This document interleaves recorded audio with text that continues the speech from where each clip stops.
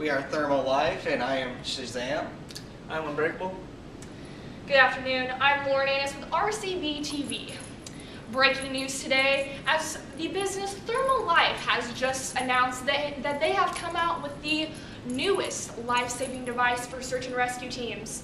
Our reporters had a chance to talk to them, and Thermal Life stated that they were presented with 3 military patents and were advised to utilize those patents other than the military.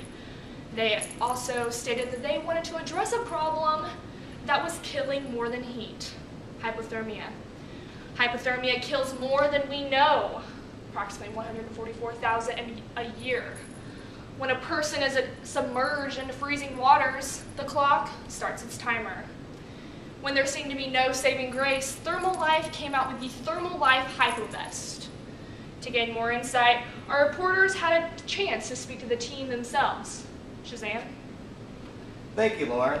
So, we went ahead, and as designing the Thermal Life Hypo Vest, we went ahead and talked to the experts there at Yosemite National Park. We talked to the National Park Rangers and got some interesting information from them. One, that they're split up into different teams that specifically go for certain disasters. They have an ice team, so we are working in development with the ice team at the moment in communication with them. And they are primarily only active for the ice team between November and March. Those are our target times where this product would be in use. Now, the design. It was inspired primarily from the lead vests that dentists tend to use when they're using x-rays, or a cooking apron. So, whenever you think about a emergency situation, you think you have very limited time. Therefore, the vest was designed to be able to be put on a person without having time of putting the people into sleeves or putting it over a person's head.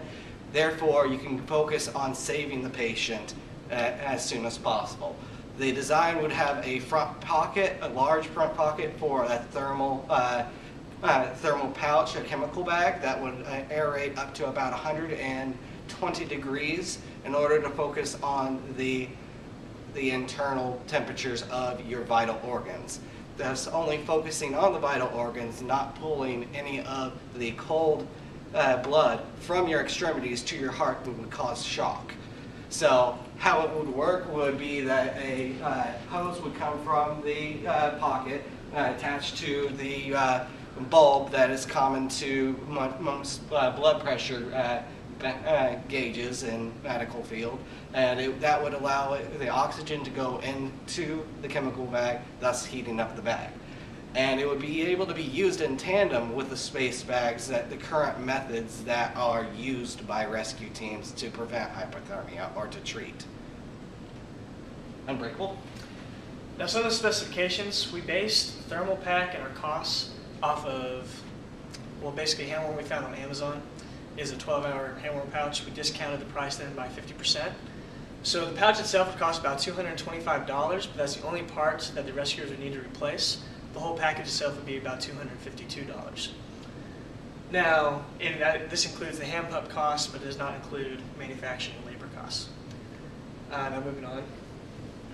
So it sounds really expensive, but really when you focus in on it, we based those 5 months of use based on minimum average temperatures, I should say, and precipitation rates.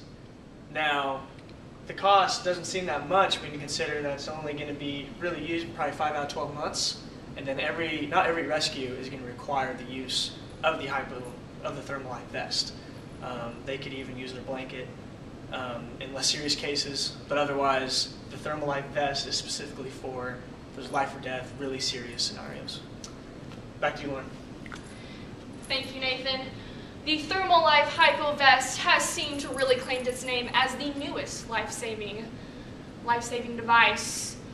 I thank you all for watching today. This has been RCB TV. Signing off, I'm Lauren Annis. Thanks.